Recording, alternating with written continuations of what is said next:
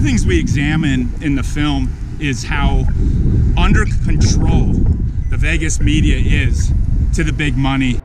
They've always tried to control the media, so the media in Las Vegas are handcuffed a lot. You know, you have the casino owners and you have them utilizing their tools. You know, they have the elected officials that they backed, you have the media that they own, and so they're using those tools to keep what they want in place where they want it. Everything's connected. The reality of Las Vegas is what it is because they have so much political control over these entities. And I'm talking the city council, the county commission, the Las Vegas media complex. You know, you're talking about a town where the main newspaper, the Review-Journal, is owned by Sheldon Adelson, who owns the Venetian. So you have a casino mogul that is basically in charge of the printed media here in Nevada.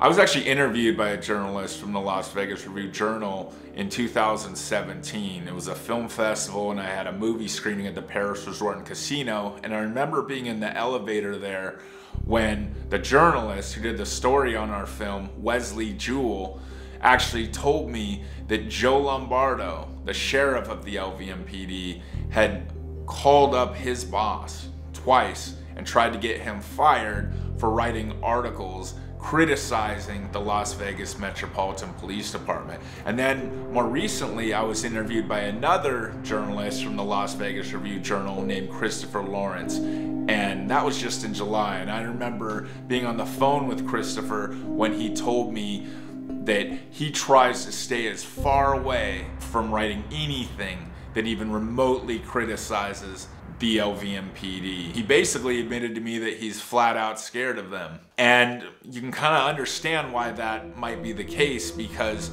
there was another Las Vegas Review-Journal writer named Lawrence Maurer, who in 2012 did this really harrowing, hard-hitting series about corruption and violence in the Las Vegas Metropolitan Police Department. And it was a very short time after that that Lawrence Maurer left and went as far away from Vegas as you can get, 3,000 miles away to Florida.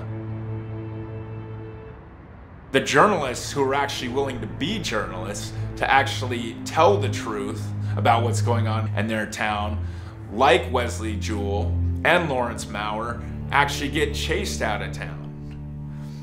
But the cowards, like Christopher Lawrence, stick around cowering. The journalists who actually practice journalism, imagine that, have to go somewhere else to do it. We are talking about the largest mass shooting in the history of the United States. This is a crazed lunatic. My brother just killed 58 people. My dad was on the 10 most wanted FBI list. We're not normal people. Steve gambled $1.6 million at the Mandalay in the week before he did this. He was really angry with the gaming industry.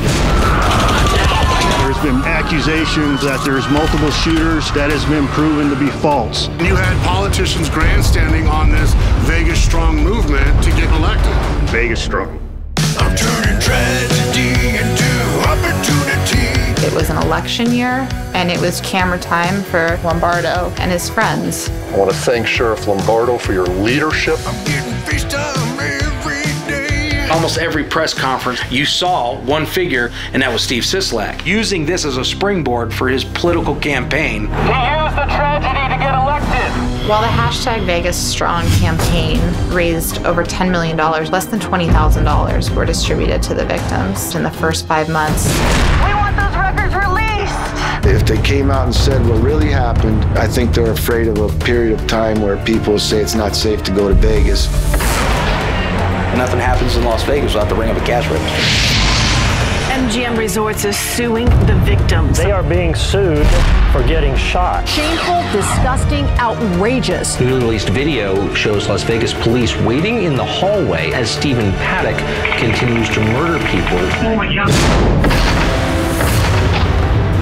Lives could have been saved if they would have taken action. They were fibbing the whole time about being such big heroes. They were hiding in the hallway. I asked them, are you stupid or are you incompetent? Please stop asking your question.